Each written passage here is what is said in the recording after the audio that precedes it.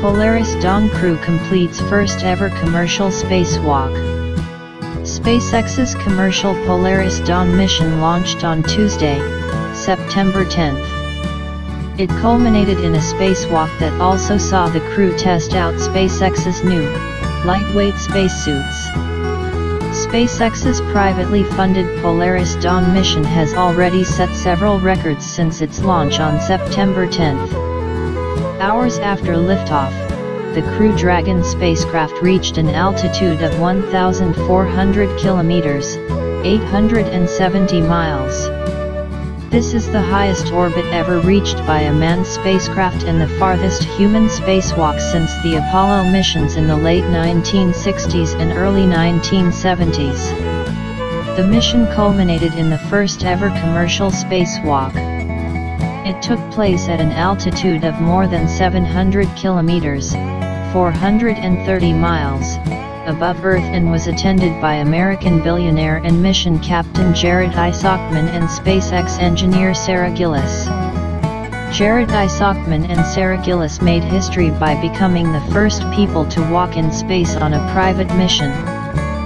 In preparation for the spacewalk, the Crew Dragon capsule was completely decompressed. Only spacesuits protected the four-person crew from the vacuum of space. Shortly after, Isaacman opened the hatch and climbed the ladder, and below him was a breathtaking view of Earth. After the billionaire, Sarah Gillis did the same, and while admiring our planet, she conducted motion tests to assess how SpaceX's new spacesuit, significantly less massive than its NASA counterpart, works in the vacuum of space. Until now, only government agencies have managed to conduct spacewalks, known as EVAs, extravehicular activities. This is a difficult undertaking. Most of them have been conducted from the International Space Station, ISS, and China's Tiangong Space Station. But private companies are gradually taking the initiative in spaceflight, as evidenced by the Polaris Dawn mission. NASA Chief Bill Nelson said the successful spacewalk was a huge step forward for the commercial space industry and NASA's long-term goal of building a vibrant American space economy. The Polaris Dawn mission is Isaacman's second, funded by the 41-year-old, who made his fortune in credit card payment processing systems. His first space mission was SpaceX's Inspiration 4 mission, an all-civilian orbital spaceflight that took place in 2021. Isaacman declined to say how much he paid for the Polaris Dawn mission, but it is estimated to have cost him hundreds of millions of dollars. Ian Whitaker of Nottingham Trent University said the success of the first spacewalk by an astronaut outside a space agency was hugely exciting for the private space industry because it is the first step on a longer path to space tourism. The high cost means that for now only the ultra-rich will be able to experience it, but putting that cost in the hands of companies means taxpayer money can be used for other things, Whitaker said. The spacewalk lasted about 30 minutes, and Isaacman and Gillis did not actually leave the capsule, but climbed out of it while on a ladder. NASA defines a spacewalk as any time an astronaut leaves a vehicle in space. The first human to complete a spacewalk was Soviet cosmonaut Alexei Leonov. On March 18, 1965, he spent 12 minutes outside his spacecraft. His mission demonstrated some of the risks associated with spacesuit design. By the end of the spacewalk, Leonov's spacesuit had inflated so much that he had trouble fitting into his spacecraft's airlock. He had to manually deflate to get inside. The Polaris Dawn mission is scheduled to last 6 days. During this time, the crew will conduct 36 experiments designed by 31 partner institutions, including NASA. Mystery of a year-old seismic signal solved. It was all because of a massive landslide. Last September, seismologists around the world detected a strange signal they had never seen before that lasted for 9 days. Now, they have finally identified its cause. It turned out that the signal was caused by a colossal landslide in a remote Greenland fjord, which caused tsunami waves up to 200 meters high. On September 16, 2023, a mysterious seismic signal swept across the world. Scientific equipment indicated that it came from eastern Greenland, but it lacked the frequency changes that usually accompany events like earthquakes. And it lasted for 9 days. After a year of research, an international team of scientists has finally determined that the signal was caused by a giant landslide. In a Greenland fjord, a mountaintop slid into the sea and triggered a tsunami about 200 meters high. The giant wave rocked inside the narrow fjord for 9 days, generating seismic waves that echoed through the Earth's crust, leaving scientists around the world stunned. The results and description of the research were published in the journal Science. Scientists quickly recorded the mysterious signals. But they were confused. This is the first time we have found a seismic signal of this type in global records. Some researchers thought their sensors were broken, says Christian Svenevig, a geologist at the Geological Survey of Denmark and Greenland in Copenhagen, who led the research. The signal quickly spread around the world. It even reached one seismic station in Antarctica.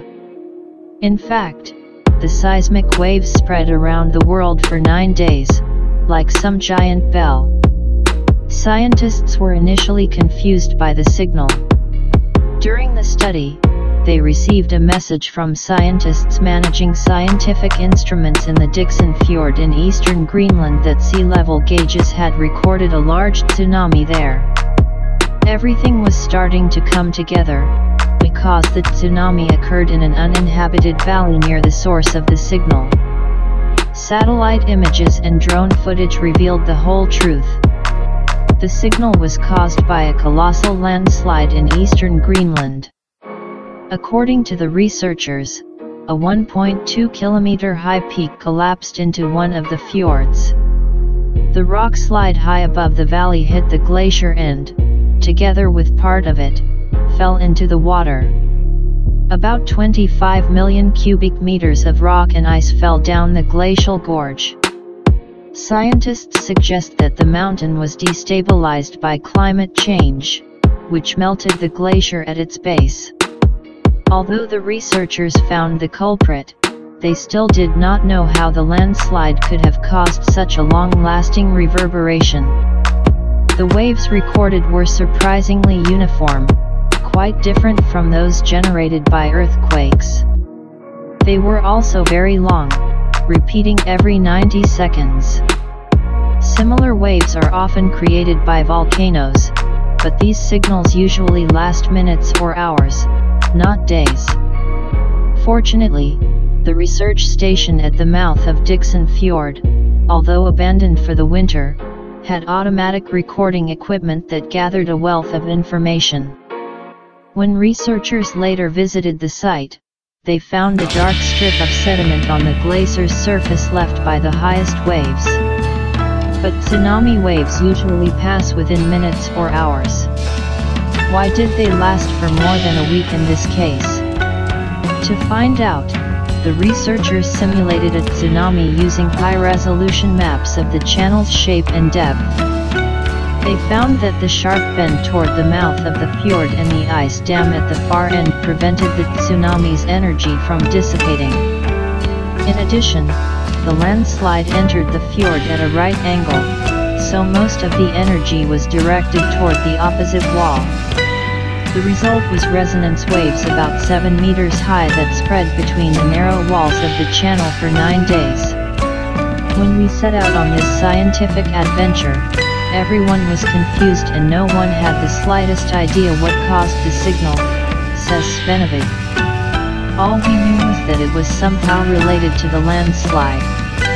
We were only able to solve this mystery thanks to a huge interdisciplinary and international effort, he adds. The team of scientists involved in this study consisted of 68 scientists from 41 research institutions. No one was hurt in the landslide and tsunami. The only damage was the destruction of $200,000 worth of research infrastructure at an uninhabited research station on the nearby island of Ella. Scientists say that the worsening effects of climate change could trigger more devastating landslides in the polar regions.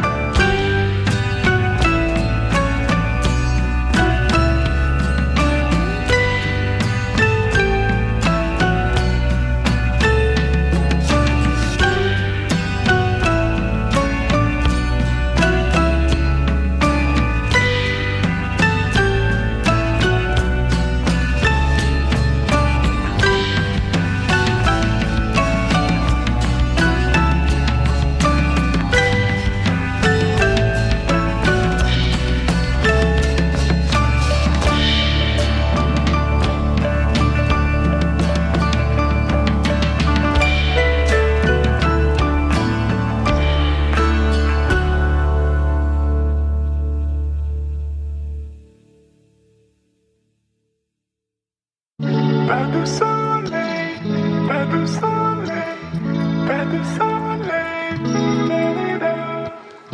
pas de soleil, pas de soleil, pas de soleil.